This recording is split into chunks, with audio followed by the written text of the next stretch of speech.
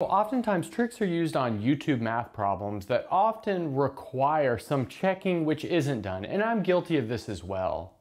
And one of those tricks is sometimes term by term either integration or differentiation. And today I thought we'd look at an example where term by term differentiation does not work. And this is from a short article in the Mathematical Gazette from 1959. And the function that we're looking at is defined as follows. So it's the sum as n goes from 1 to infinity of 1 over n squared natural log of 1 plus n squared x. So maybe we really want to think of this as the limit of a sequence of functions. So perhaps the function f sub 1 would be the first term. So in other words, it's natural log of 1 plus x squared. And then f sub 2 would be the first two terms. So that would be the natural log of 1 plus x squared plus 1/4 natural log of 1 plus 4x squared. And then f sub 3 would likewise be, well, it's going to be f sub 2 plus 1 over 9 natural log of 1 plus 9x squared, and so on and so forth. And so, like I said, the function that we're really looking at is the limit as n goes to infinity of this sequence of functions. Great, we've just written it as a sum, but like I just said, it's really thought of as the limit of the partial sums. So like I said before, our goal is to show that term by term differentiation does not work, but we're going to show it doesn't work at a specific point that's kind of easy to work with. So let's look at the derivative of f at 0. And well, let's maybe not calculate it, but we'll kind of bound it below by some number. Okay, so let's get into it. So we'll take the derivative of f at 0 using the limit definition of the derivative. So this will be the limit as x goes to 0 of f of x minus f of 0 over x minus 0. So this is perhaps not the limit definition of the derivative that you use in a Calculus 1 class or something, but this would be the first limit definition of the derivative that you see in maybe like a beginning analysis class. So put more generally, f prime of a is equal to the limit as x goes to a of f of x minus f of a over x minus a. And that can be changed to the standard limit definition by setting x equal to, let's see, a plus h. But now let's notice that f of 0 is pretty clearly equal to 0 because we get the sum of a bunch of copies of natural log of 1, and natural log of 1 is 0. So that means we can rewrite this as the limit as x goes to 0 of 1 over x times this sum. So I'm just going to bring that sum over. We have 1 over n squared natural log of 1 plus n squared x squared.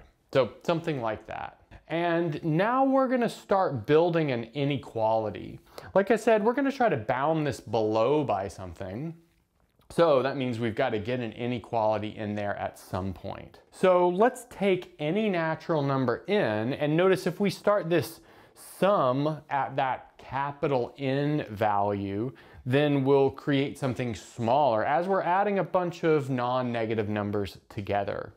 So this is bigger than or equal to the limit as n goes to, or as x goes to 0 of 1 over x, and then the sum as little n goes from capital N to infinity of 1 over n squared, and then natural log of 1 plus n squared x squared. So like I said, that's just from starting the sum a little further out. And also, like I said, that's for any value capital N. But now we're going to do a change of variables in our limit. And that change of variables will be to set x equal to 1 over n. But if x is equal to 1 over n and x is approaching 0 here, then we would need capital N to approach infinity. Okay, so this equality right here is, well, like I said, that substitution. So x is turning into 1 over capital N. So let's see what that looks like. We'll have now the limit as capital N goes to infinity and then we'll have capital N from this 1 over x term. And then the sum as little n goes from capital N up to infinity of 1 over little n squared, and then we have the natural log of 1 plus n over capital N quantity squared. So I put those two together. But now let's notice that inside of this sum, the values of lowercase n are bigger than or equal to the values of uppercase n. That's because, well, we're summing from capital N to infinity. So that means the quotient of lowercase n by capital N is always bigger than or equal to 1, which means the quotient squared is bigger than or equal to 1. But then that means if you add that to 1, you'll get something that's bigger than or equal to 2.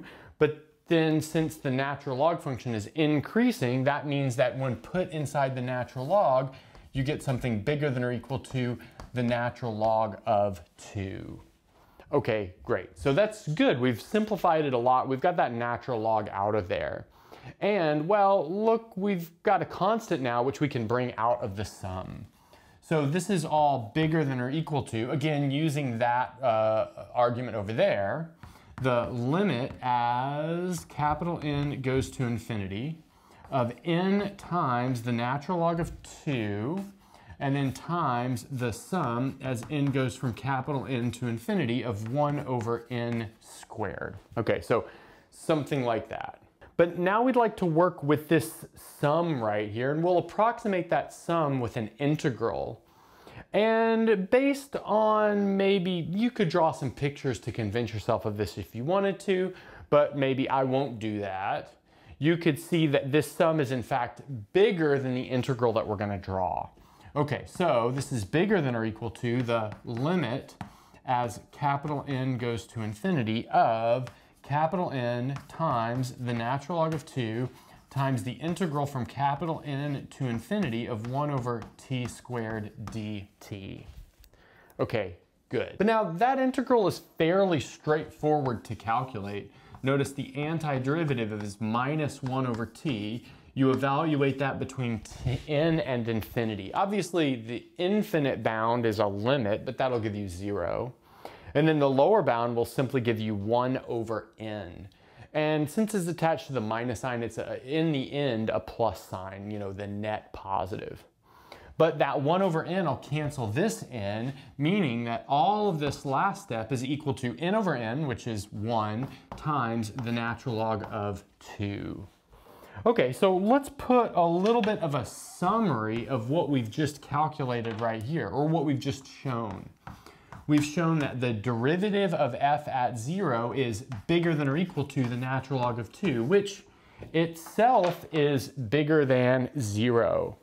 Okay, so now let's move to try and calculate the derivative via term-by-term differentiation and see that we have a problem. Okay, so far using the limit definition of the derivative, we've shown that the derivative of f at 0 is bigger than or equal to the natural log of 2, which in turn is bigger than 0. But now we're gonna attempt to do this via term-by-term differentiation and see that we run into a problem. So let's look at f prime of x. So that'll be equal to the sum as n goes from 1 to infinity of 1 over n squared, and then the derivative with respect to x of, well, the natural log of 1 plus x squared times n squared. Or I guess we're writing this as n squared times x squared. Okay, so let's calculate that derivative, or those derivatives, I should say. So we've got a 1 over n squared here, and then we've got to use the chain rule, so that argument of natural log will go into the denominator. And then in turn, we're going to multiply by the derivative of the argument of natural log. So that'll give us 2n squared times x. But notice that these n squareds cancel, and we end up with something like the sum as n goes from 1 to infinity of 2x over 1 plus n squared x squared.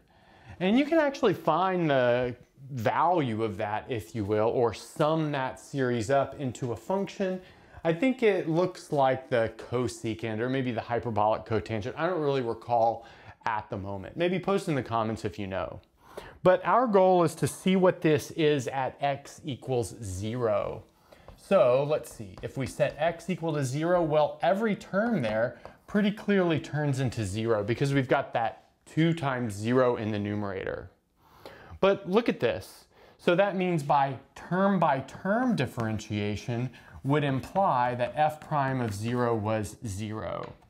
But term by term differentiation is not to be trusted, when compared to the limit definition of the derivative. So, well, that means that term by term differentiation here did not work. So maybe now let's look at the question of what went wrong. And what went wrong is really the difference between something called pointwise convergence and uniform convergence. So let's quickly look at those definitions. Okay, so there we have the definitions. So let's read them carefully. So we say that Fn converges to F pointwise on a set A if for all x in A and epsilon bigger than 0, there is an n such that if little n is bigger than or equal to capital N, f sub n of x minus f sub x is less than epsilon. So the really important thing here is the ordering in all of these things being created. And what you might notice here is that we say for all x in A and epsilon bigger than 0, and that means that n could depend on epsilon and x.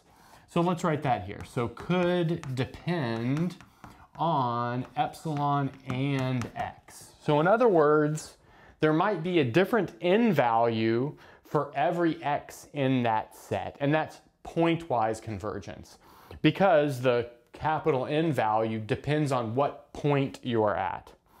Then next we say that f sub n converges to f uniformly on A if for every epsilon bigger than 0 there is an n and n, such that if n is bigger than or equal to n, f sub n of x minus f sub x is less than epsilon for all x in A. So notice that that x in A is at the very, very end. That means that this capital N is independent of x. So that's the uniform convergence. So the convergence of f doesn't depend on what point you're at. Okay, so well, what's the deal here? Well, with uniform convergence, all of the nice characteristics of the sequence of functions are passed on to the limit, like continuity, or differentiability or integrability. So those are all passed on to the limit. With pointwise convergence, they may or may not be passed on to the limit. So notice that by all of this setup with that knowledge, what we have here is a function that converges pointwise but not uniformly. We know that it does not converge uniformly because if it did, then these two ways of calculating the derivative would line up, but they don't. And that's a good place to stop. Thanks for watching and sticking around until the end of the video. And since you're here, don't forget to gently press that like button, subscribe, ring the bell, and select all notifications to never miss a video. If you want to get your name in the credits like you see here, access the live seminar series, review videos before release, and more, go to patreon.com/michaelpennmath and become a Patreon member today. If you want full ad-free course content, subscribe to my second channel, Math Major. I've got courses on linear algebra, complex analysis, and proofwriting, among several others. And that's everything. Bye.